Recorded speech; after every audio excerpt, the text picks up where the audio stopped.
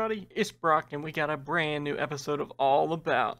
This has been a highly requested fish for the series. I just had the hardest time getting some footage of them over the years, but finally ran into one that was real healthy and out and about swimming around and was able to get some good close-up shots of him. Today, we're going to be learning all about the chalk bass. This is a fish that I love to recommend to beginners in the hobby because they are a very hardy fish.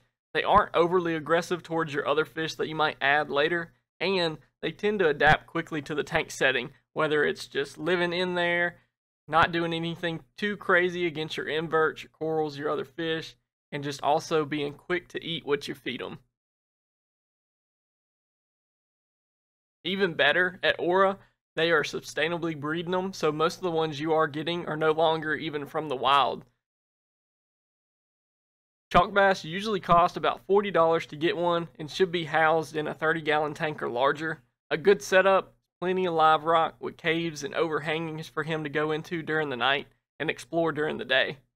In the wild, they stick close to the reefs looking for their next meal and darting quickly into the small caverns to avoid predators. You usually will see a few of them, like 3 to 4, sometimes even more, around one little rock all hanging out together, kind of leading the pack. Care level is very easy. Temper, I'd say, would be semi-aggressive, almost peaceful though. The only issues I've dealt with is as they got older, you can see them being a bit more dominant over your inverts and other small fish. Otherwise, I really had no issues putting them with just about everything. They are reef safe.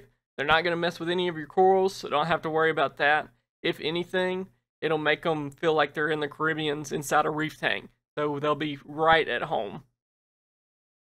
Temperature you want to keep it at 72 to 78 degrees, DKH 8 to 12, pH 8.1 to 8.4, and your salinity 1.020 to 1.025. So everything's basic there. That's your basic levels. You know, keep up with your water changes, watch your levels, make sure those ammonias, the nitrates, nitrites stay in check, and you'll be just fine with this guy.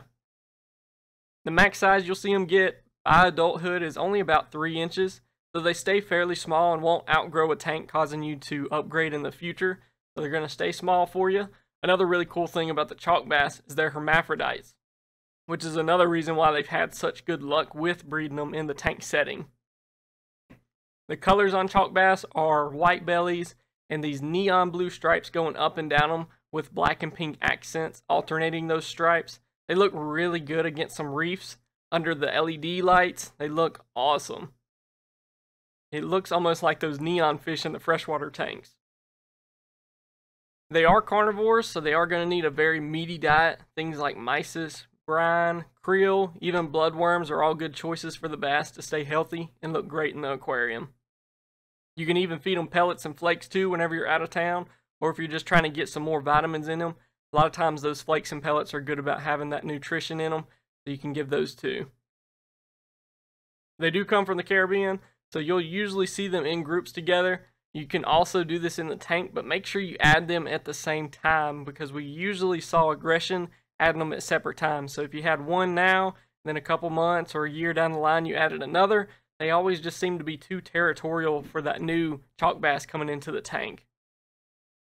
Adding multiple bass in the tank together also helps them be less shy, as they'll stay as a pack when moving around the tank. So it's a really cool thing that you'll get to see. Adding them with peaceful to semi-aggressive reef fish will leave them very happy in their environment.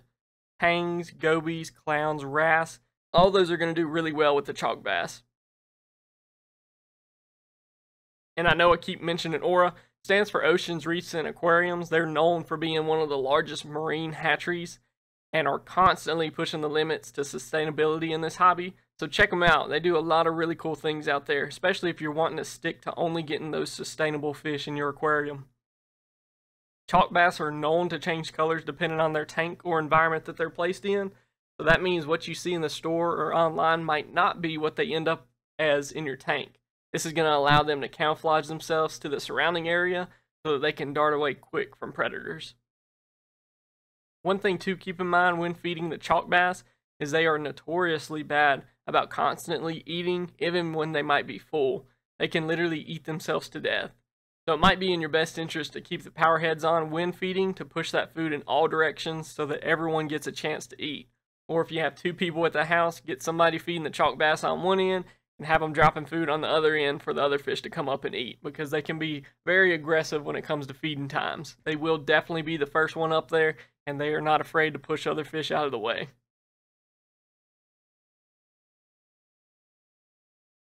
And after that, that'll do it for today's episode on the chalk bass. Hope everybody enjoyed it. Hope it gives you a good high level of what this fish will take to take care of and what they'll do well with in other aquariums. So once you see this video, hopefully it gives you a good idea if you want to take one home or not. If you have any more specific questions or additional information to leave down below, that's always going to help the future hobbyist to see it in case you've experienced something new and something different from what I haven't said. Of course, don't forget to like and subscribe. Hope everybody has a good week this week, and I will see y'all later.